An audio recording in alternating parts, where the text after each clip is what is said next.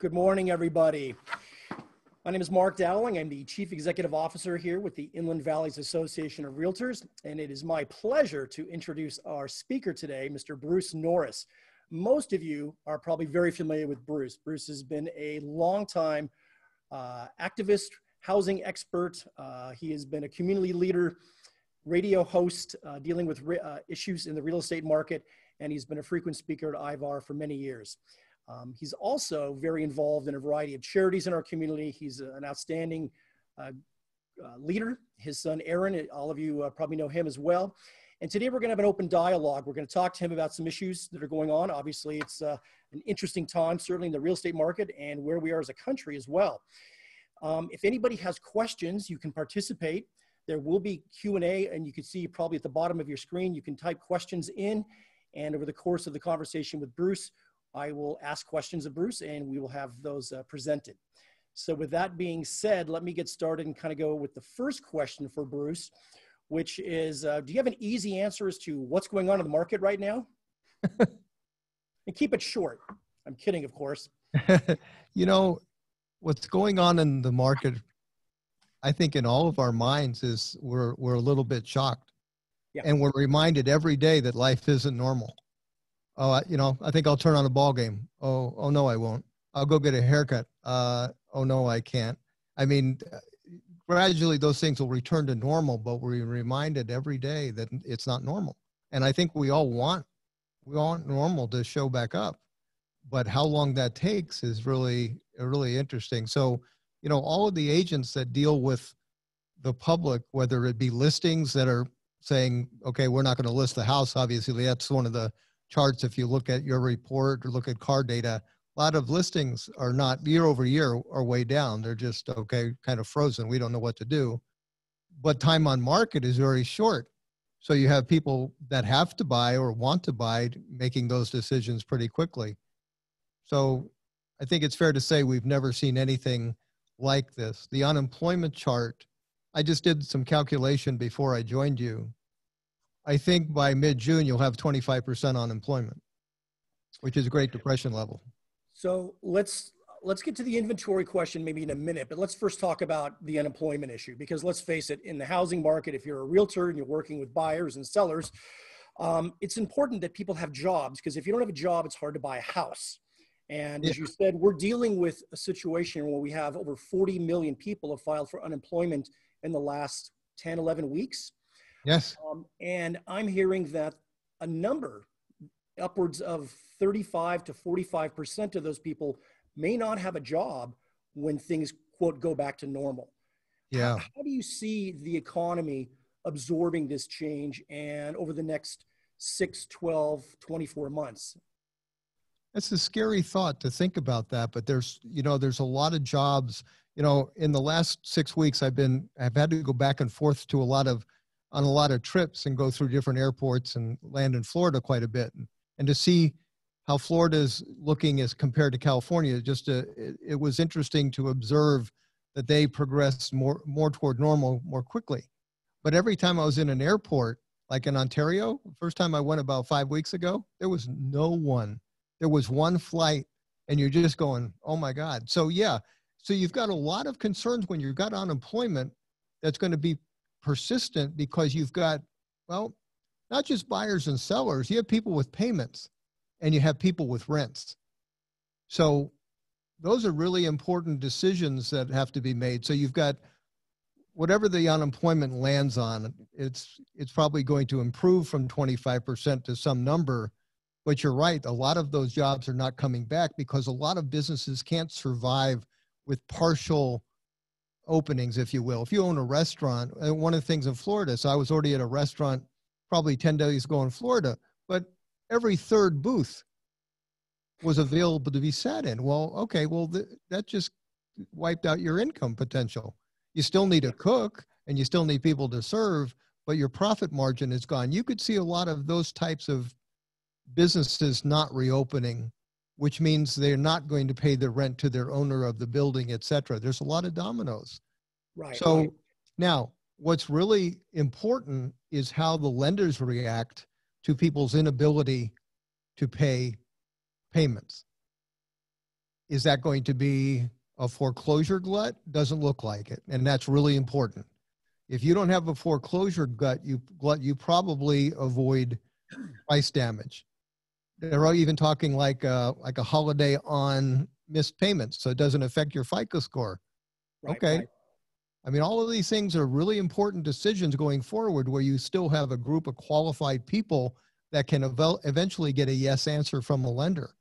If you played none of these games and said, okay, it's business as usual, that would be a big problem. Right, right. So in 2007, 2008, 2009, we saw the housing market essentially collapse here in much of California, particularly Southern California.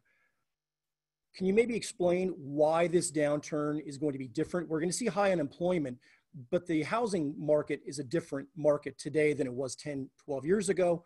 Can you talk about some of those differences and why this one's going to play out in a different fashion? Yes. For the last 10 years, we've had actually people qualify for loans. Yeah. So, I mean, gosh, what a shocker, right? They actually put down payments and have low interest rates, fixed rates. So no one has a jumbo surprise coming 2 years from now, their payment's going to change and jump by 50%. There's none of that nonsense there. So people have fixed rate loans, very low interest, probably with a chance to refi under a 3% loan here in a very short period of time.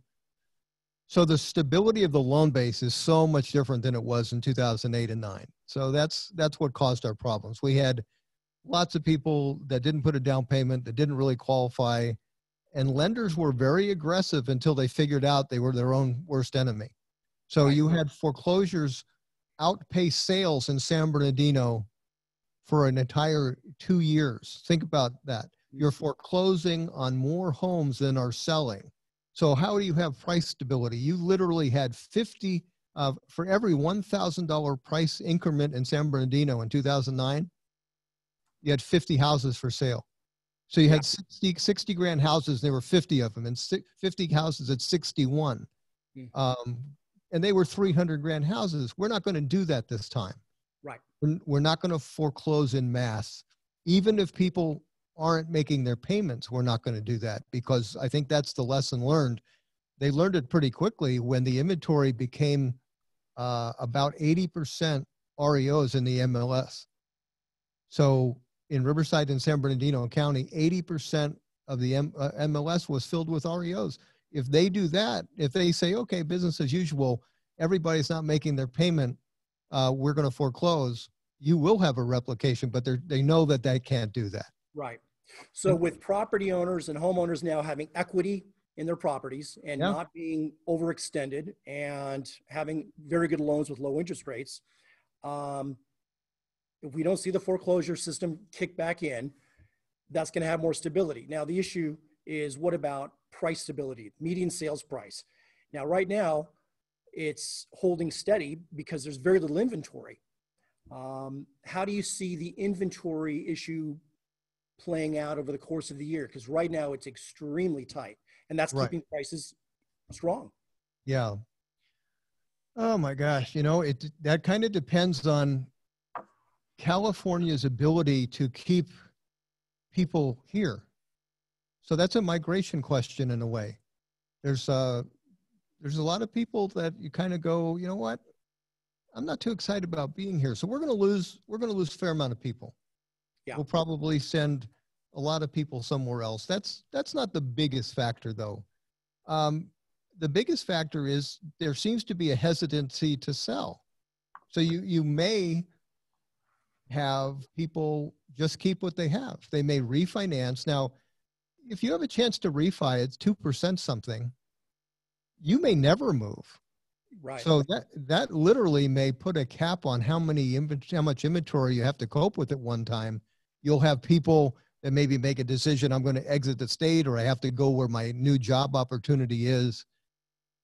But I don't see a rush to the exit in mass quantity, like an REO glut where you have 15 months of inventory and 80% of it is for sale by a lender.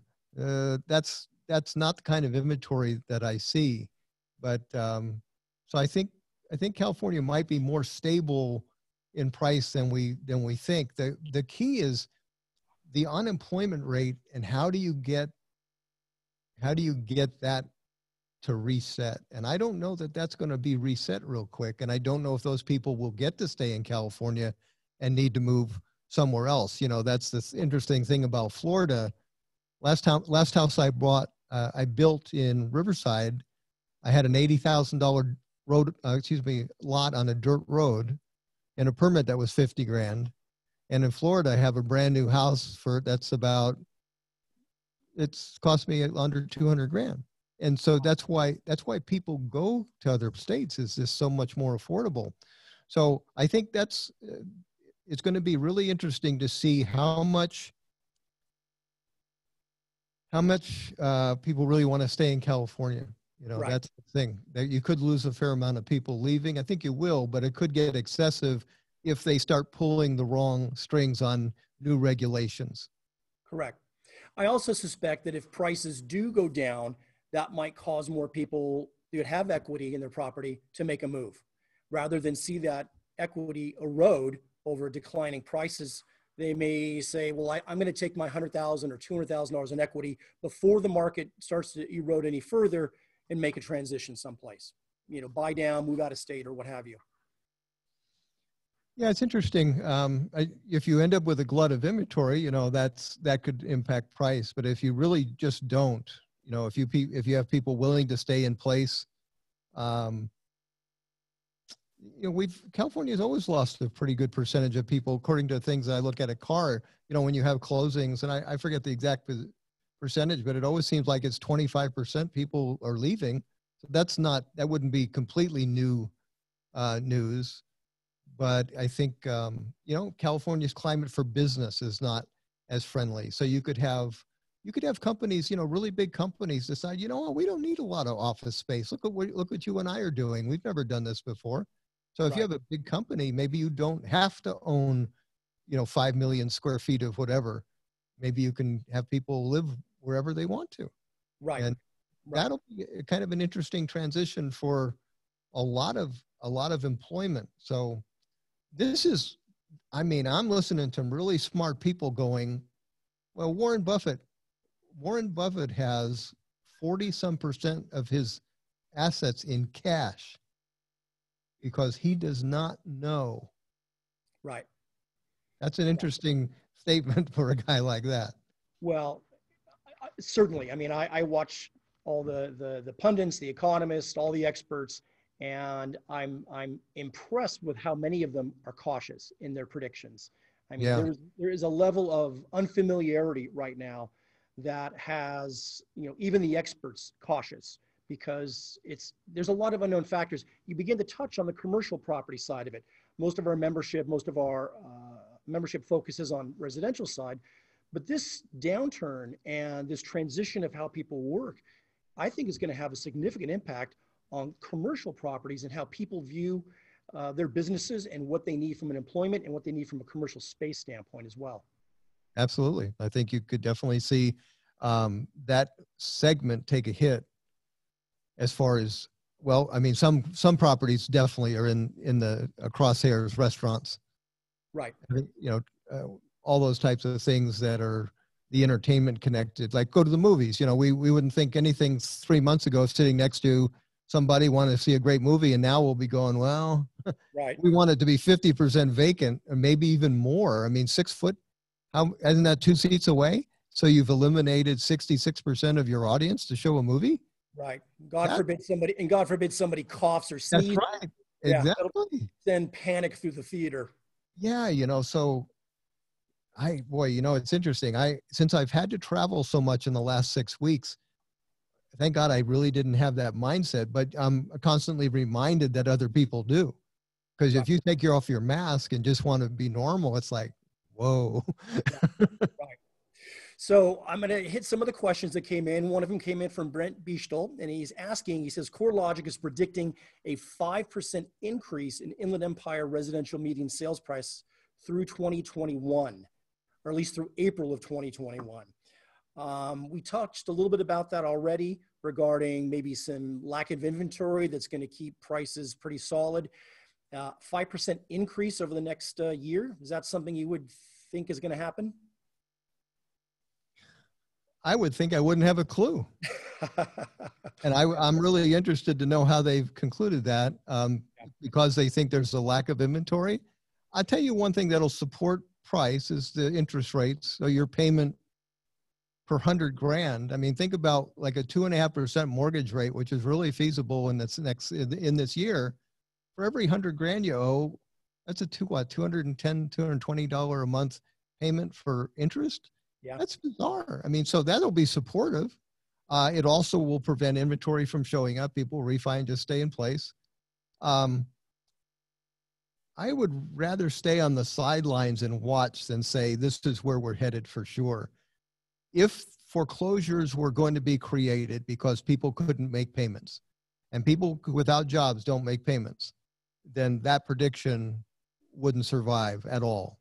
So, you know, they're basically saying that they know there's going to be no foreclosures, and that they could be accurate, but I would love to do an interview of that process myself and say, okay, tell me how you got there.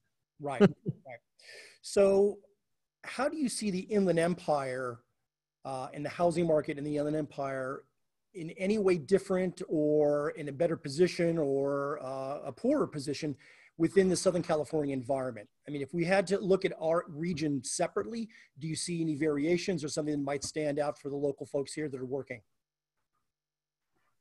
You know, Mark, you may actually be more capable of this than I, but the job base that we have. Yeah.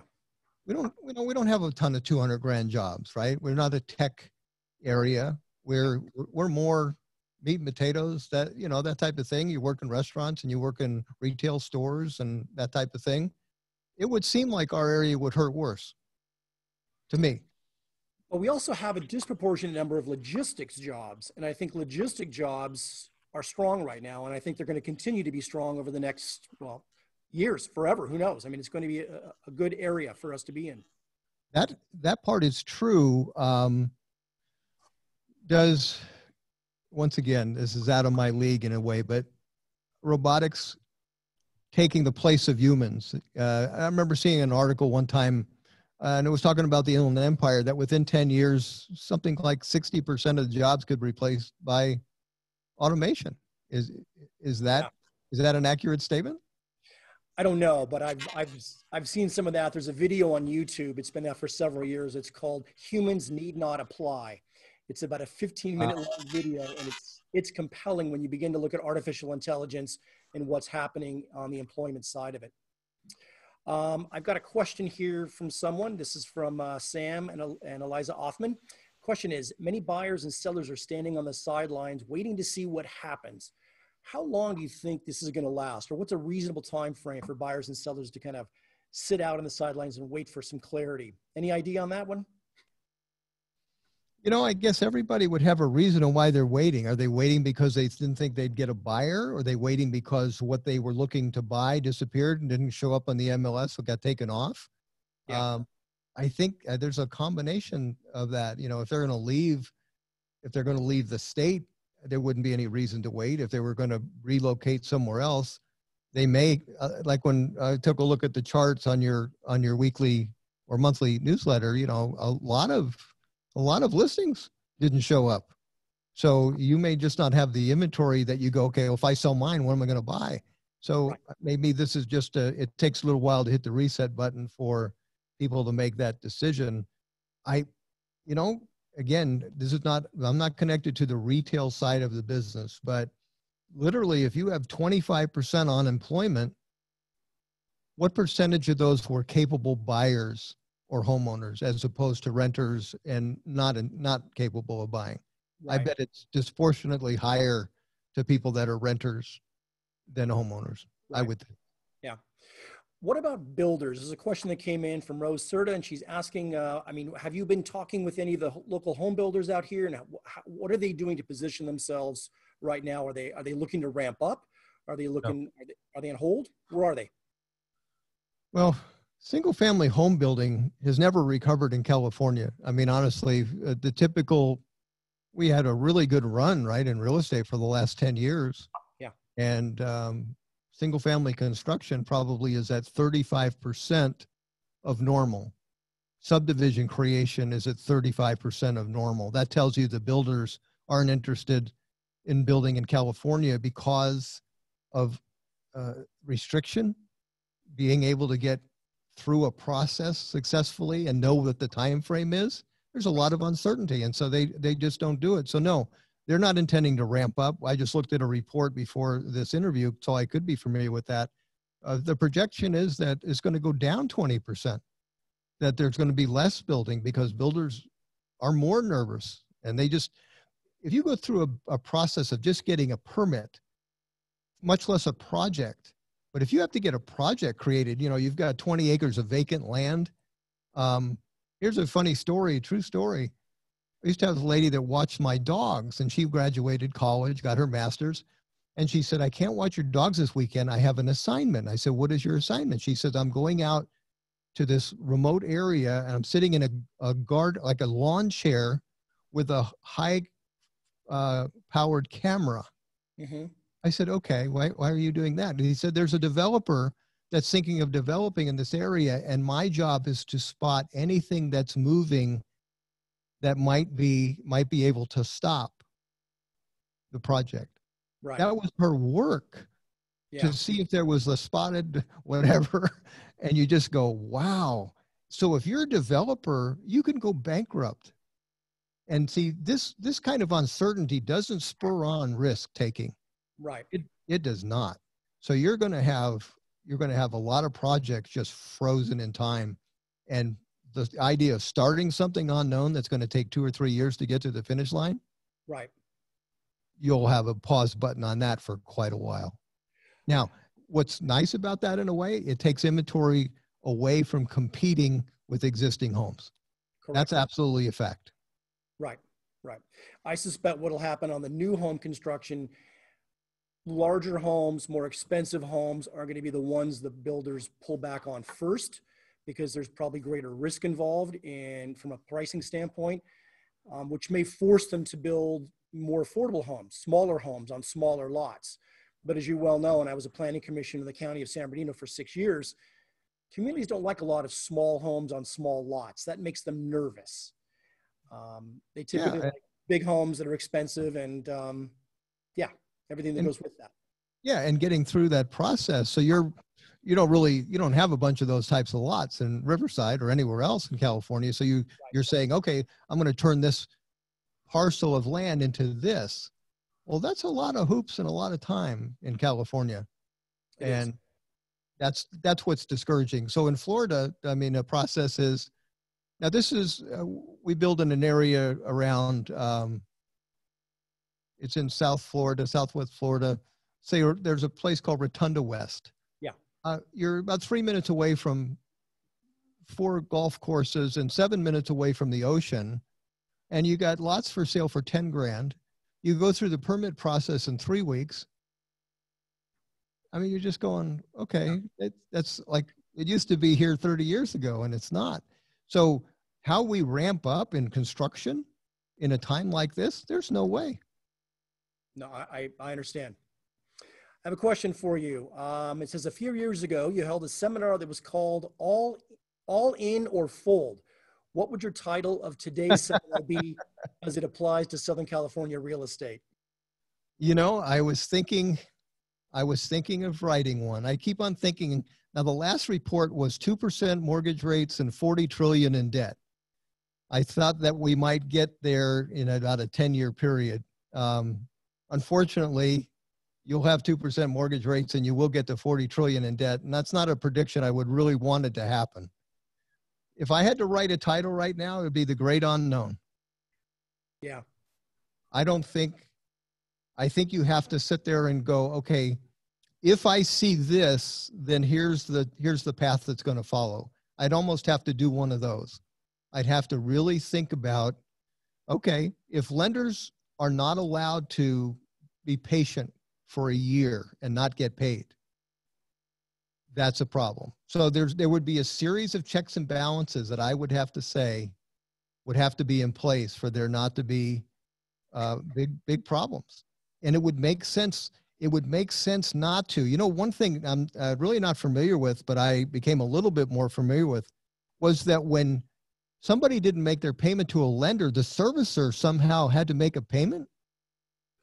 I haven't heard that. Yeah, they were literally going broke because a whole bunch of people stopped making payment, and there was like a big fiasco where the Fed had to come in and do something to save all the servicers because they literally were going to go broke in 2 months. And I don't, again, I've already said more than I know about it, but I know that became a really big issue. So they have to protect systemically, not just the one homeowner. Apparently there can be big problems if we got aggressive and said, okay, it's business as usual, go ahead and foreclose or go ahead and evict. I mean, state of California right now, can you evict somebody? No, not short term. No, I mean, no. The courts aren't even open yet. That's right.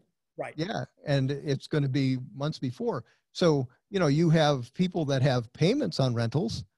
So yes. I don't know if the rules apply. So if you're a homeowner and it's Fannie Mae, you don't have to make your payment. There's sort of like a moratorium on that. It gets tacked on the end. If you have a rental loan, I don't know if they have the same policy. So if you're not collecting rent and you have a payment, you know, you may be the odd guy out. A lot of times you kind of are. Right. Let me just remind anybody who's participating right now, you can ask questions. Just go to the Q&A at the bottom of your screen and type in your question for Bruce, and I will see if I can get that to him. You talked about Florida. I mean, you obviously have been doing a lot of work there for the last, 5-10 years? Oh, no. It's really concentrated on 3 years. 3 years. Okay. I put a lot of rentals there myself. Yep. Okay. As far as national policies, do you have any idea? Have you heard anything, or what would you suggest from a national policy standpoint? Realtors, we have meetings quite often. We had one yesterday with a local congressman. What are the types of national policies you think they should even be considering right now, given where we are with the housing market? Yeah, no brainer. Absolutely no brainer. You know, we talk about affordable housing. You have it. You have an interest rate that's going to start with a 2. Yeah. You don't need anything else. Do a nothing down loan. Do a nothing down loan to own a home. That would be huge for realtors for commissions. It would be huge for builders to build. Now, so here's the problem. Oh, well, they're going to have, let's say you have a 10% default rate, which would be really aggressive. Right. Because the payment would be less than rent in most areas at 2.5%. Okay, so you're going to have 10% failure rate. Fine. Have a national foreclosure policy just on this loan type, to where if you don't make payments for 3 months, it gets to go to sale for the late payments, not for the mortgage. No lender will lose a dime. The nation won't lose a dime. You'll have a 2.5% mortgage rate with an opening bid of what, $3,000? Right. Is that possibly going to go back to the lender ever? No. It would be bought by someone like you or me that wants a rental, or somebody else that wants to live in it. There's no way you'd have a foreclosure. Your home ownership rate in the nation would go over 60%, and you would create activity for real estate. It's the no-brainer decision. It just really is. I agree. And if you look at even VA loans with a 1% down payment, right, the default rate is extremely low. That's right. Because they do good qualifying as far as reserves and stuff like that. This is a national emergency, folks, period. You're going to do all kinds of other things. Sometimes we did an $8,000 tax rebate, right? So you were induced to buy one in 2009 and 10. You don't have to induce anybody to get a 2.5% fixed mortgage rate. And by the way, if that saves them money every month beyond rent, I have rentals, so I'm shooting myself in the foot, but I really don't care. What I'm saying is, I mean, if you're in Florida and you're buying a $200,000 home at 2.5, well, you just probably saved half of your cost of housing. Well, that means you'll be able to afford other stuff. That's right. Really smart for the economy. And it's a once in a lifetime deal. Let's say we have this interest rate for 2 years. When you sign up for that, you have a 30-year benefit. It changes the American economy for decades. It makes people proud that they live and they own something. There's a difference in that. All of this society problems is there's haves and there's have-nots. Fine. Let people have. Let them have the right to own something with nothing down. If they let us down, Hey, you know what? Maybe circumstances were tough and so what? Okay, buy one. It means you can't qualify for another one for a while, but it doesn't mean you can't show up at a trustee sale and buy one with $3,000 or $5,000 and get it back, right? This is the easiest policy decision to solve such a huge amount of problems. I completely agree. And this idea of having entry-level homes and the opportunity for people to buy homes is essential. And, you know, it's obviously when you own a house and the equity keeps going up, it feels great, right? You're making money on your house and you're not really doing much. It's a cushion. But there's such a difference between, I mean, 65 and over, when you look at median net worth, it's completely scary if you don't own a home. I mean, you're at the edge of homelessness constantly. Really, you got 20 grand net worth. You're one physical event away from being homeless. Yeah, so it lends a lot of pride to say you own a home. Your equity goes up, so you have a cushion. Maybe even you get an equity line and you start to be entrepreneurial. It's a big deal. We have a chance to do that. We can take advantage of this. We don't need affordable housing. We have it. We don't have to subsidize it with government money. We have it subsidized already. Good grief. Right. I'll go wherever you want, Mark. Let's go yell at Congress, man. I love it. Okay, I got a question here from Mr. D. Wayne Mortensen. He's talking about the last downturn. He asked a question regarding how the role that investors played in kind of pulling the market back up. What role do you see for investors this time around, or do you see a role for investors to play in this economy? You know, I think the role that investors will play is buying. You know, it's interesting. So we have a hard money loan business that's grown in the last 3 months because investors have been able to find deals. So you have somebody that's, you know, they want to make a quick decision and maybe they have a fixer-upper. They don't have the ability to fix it. So that's become more prevalent. People have gotten rid of some of the stuff they were afraid of. Right. The role that investors played was much less than it could have as far as individual investors. So I went back to Washington, D.C. 3 times during that downturn, spoke with Fannie and Freddie and FHA. One about this loan program years ago, you know, and but a lot of it was solved, if you will, by selling the large quantity of homes to hedge funds. Right. And hedge funds bought a lot of properties at the trustee sales and that type of thing. So the bigger players were a dominant role in supporting the price because they didn't have the idea, they didn't have the model of reselling it for a profit. They had a cash flow number. So they just had to meet that. They had to meet a cap rate and then they could buy it. So that was very supportive. I don't think there'll be a tolerance for foreclosing on people that lost their job to no fault of their own and no history of missing payments. I think there's really going to be patience with that, which is really smart. Right. I think you're going to foreclose on 25% of the nation's houses. That's stupid. Right. So let me ask you that question then. You talked about the large hedge fund and corporate investors that came in and bought properties. They've basically held those properties as rental properties. And I suspect a lot of those people that are renting may not be making their payments. Do you see them beginning to kind of shed some of their inventory and put those out in the market for sale by owner? Oh, you know, it's an interesting question because, you know, that's one thing we do have a finger on the pulse. So we have a lot of loans that are with people that have rentals. 100% are paid current. I have a lot of rentals. 100% of my tenants are paying. Tomorrow I'm doing an interview with an apartment called Apartment Dealer, Chris German. He has clients that own hundreds and hundreds and hundreds of units. 95% of them are paying rent. So this is overblown as far as I'm concerned about how many people are not paying rent. Okay. So to answer your question, the big companies are probably experiencing similar percentages. And a lot of them really don't have business models that are set up for sale. They're sort of like a scattered REIT. So instead of owning an apartment building, they own 1,000 homes. Right. That's still in an entity that the intention is to keep and go long. Yes. Yes. Okay. I understand. Okay. If it's any other questions, folks, hop on the Q&A, type it up, and we will ask Bruce.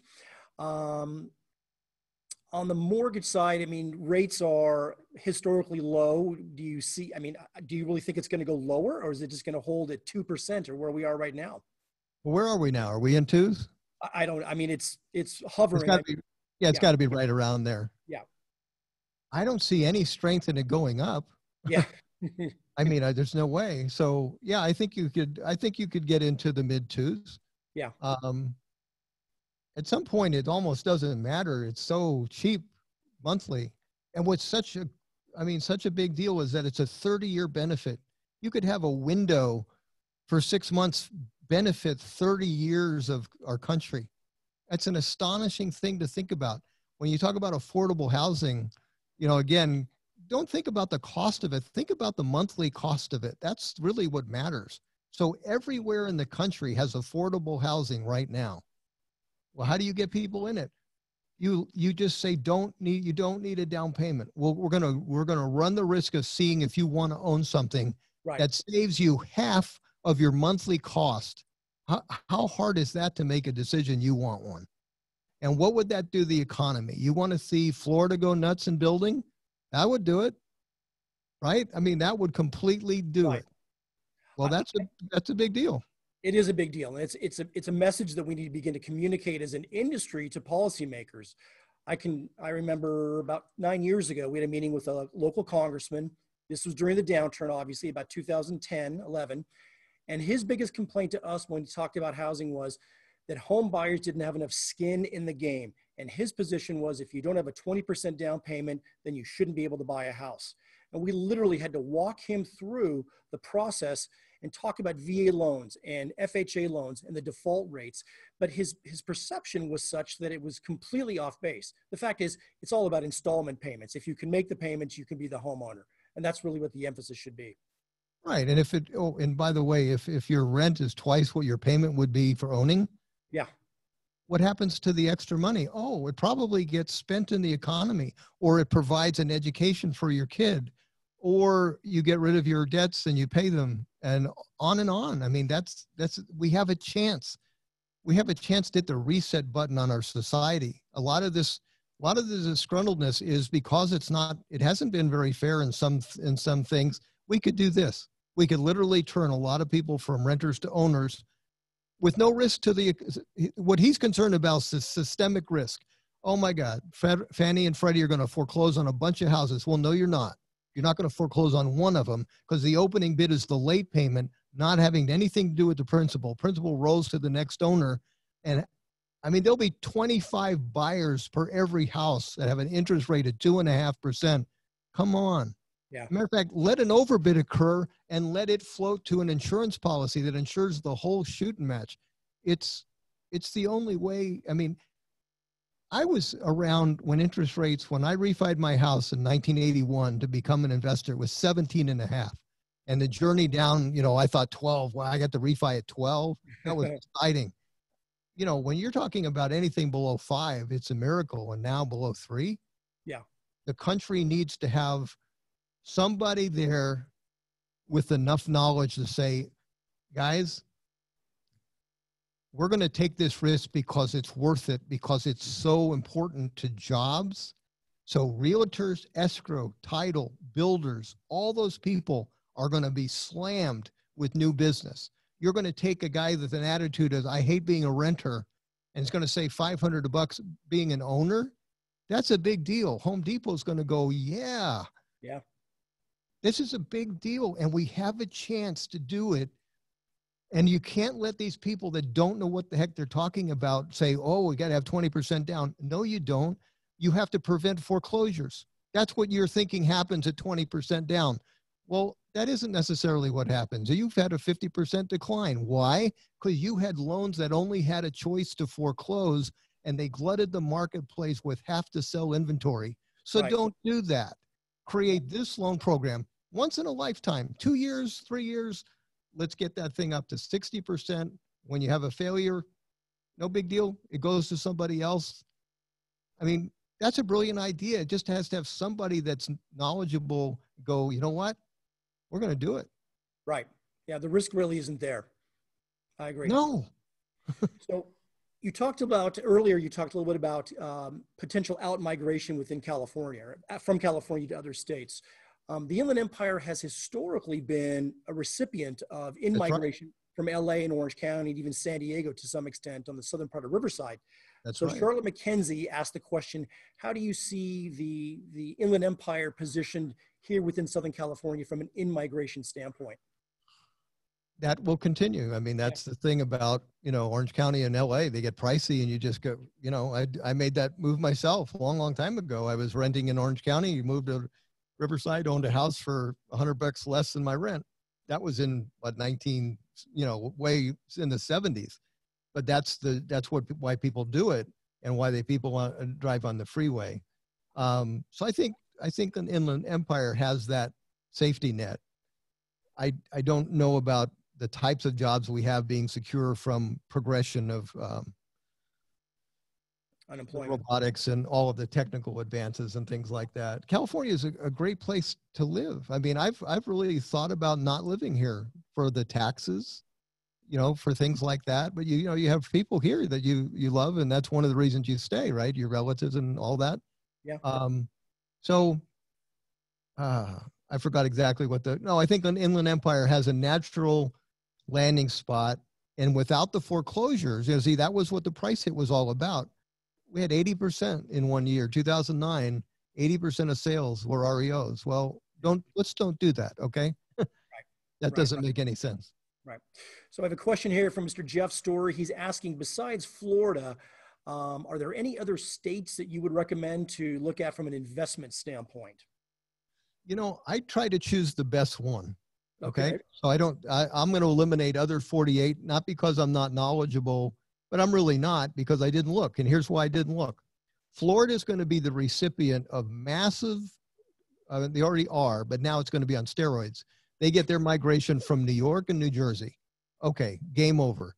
There's going to be so many people move from those states to Florida. It's not going to be funny. But there's going to be massive amounts of money from California go to Florida. They don't send people there. They send people to Texas and Arizona and Nevada and all that. Their money, though, a lot of it will land in Florida, which is a very, very smart decision, because Florida is the number one state for statewide migration. So, and then number two in immigration, about to be number one in immigration. So you literally are the landing place for the country and for the world, for our nation. Well, when I look at charts and say, where's migration going? That's where my money I want. Correct. That's it. That's all I need to know. So I don't need to check out the other 48 states. California loses the most people and Florida gains the most people, which is why most of my money went there to whole rentals as opposed to California. That's why I did it. What is the price range for the single family detached product in some of the areas of Florida you're looking at? From a comparable standpoint, California is probably 20 or 30% more expensive for a very similar product. No, it's 100% more. Oh, really? It's 100% more. I mean, you can buy a brand new 1,600 square foot house. You're a retail buyer now. You can buy that for $230,000. Wow. Brand new. Yeah. And you're 7 minutes from the ocean. Yeah. That's attractive. Yeah. Well, yeah, that's when you retire. I mean, there was somebody in Orange County. We had a guy that bought a house from somebody in Orange County. They bought it for $100,000. It was worth $1.2 million. The investor bought it for $1 million. These people went to Florida. Well, they had $1 million of equity. It wasn't doing them anything really in California. Now they spent $250,000 on a nicer house than they had in Huntington Beach and had $750,000 left over to live. That's not a hard decision. Yeah. Yeah. I know Aaron, your son, does a lot of work and research and commentary on accessory dwelling units, ADUs. Are you very involved in that? And if so, maybe you can kind of share some of your thoughts on where you see that going. No, I haven't been involved in it because I've been more involved in Florida as far as construction. But what Aaron did is really become the expert for the state, in my opinion, on that. And so he's been very involved in it and has met with the people that created the legislation. Also has informed him of when cities were, kind of lining up going, oh, okay, wow, this is a great opportunity for us to charge fees and all that and delay the process or say no to it. Aaron was very involved in getting that back to the senator, where they came over the top and said, okay, well, it's really a state approval now instead of a local approval, which is, Right. why they wanted it. They wanted to get this done. So I know we certainly have some investors that are doing that, especially in areas like that are more expensive. That's definitely LA, San Diego. I know that's going on now. One thing we haven't talked about, and I don't know how many homes are involved, but Airbnb type stuff. Yeah. I mean, that has to be a real shocker to that world, because I know people that are investors basically calculate, what am I getting for income? That means I can pay this much for it. So, if you just turned your Airbnb rental that could be rented per day to a monthly rental, that can be a problem. I don't know how much inventory is going to come out of that, but there might be a lot of people that say, I don't want to own it for that purpose anymore and have some inventory come from that. I just don't know what the numbers are. Right. Well, we're about 50 minutes into our conversation with Mr. Bruce Norris. We're going to wrap it up here in a few minutes. If you have any final questions to ask Bruce, please hop on the Q&A tab at the bottom of your screen and submit the question. There were a couple of questions that were asking what part of Florida you were talking about. And basically it was what, the Southwest area? Yeah, and I'm not an expert on Florida. That would be shameful for me to tell you that I am. I'm not. I own rentals, and it was accidental. So, some of the things you do, you kind of get into.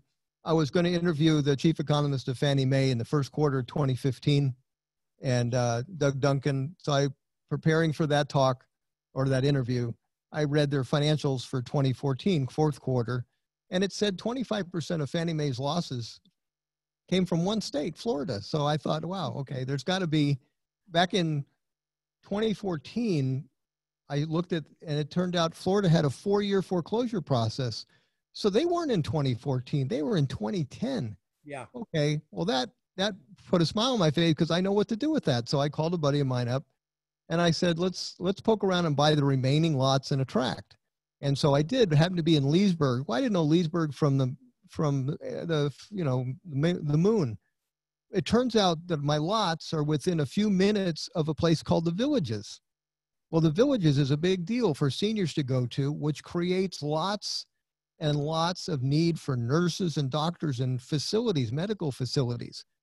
100% of my renters are nurses.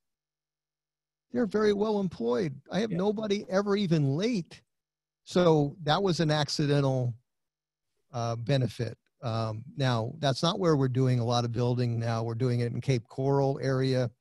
But why? Because it's the #1 migration for the country. That's why. So that's the chart I pay attention to. Are people showing up? Are they going to likely continue to show up? And now I think many more are going to show up. Right. Speaking of charts and data, if you could point to our members and tell them to look at 2 or 3 points of data to help them understand and anticipate where we're going as an economy or where the market's going, what do you suggest they look at? Oh my gosh, it's different now. Yeah. So everything that I know from 30 years of looking this, I wouldn't necessarily look at the same charts. Okay. I would look at unemployment. I mean, that's leading the way, and it only took 2 months to get there. Yeah. That's a very significant chart now, and how that improves. The number of foreclosures is really important, and the patience of the system to say it's okay not to pay your payment. Right. That's really important. And the foreclosures in California will have to follow a path. So you could be, if they started foreclosure tomorrow, you'd probably be a year away from an REO, would be my guess. Yeah. So nothing urgent is going to happen with that inventory, but that's a really key number. I would say migration. I would pay attention to how many people are exiting. Very good. Okay. And you know what? And how to stop that is what you and I have been talking about. You give California a 2.5% mortgage where people can buy it without not without qualifying, but without a down payment. Sure. Right. Yeah, you qualify, don't put a down payment.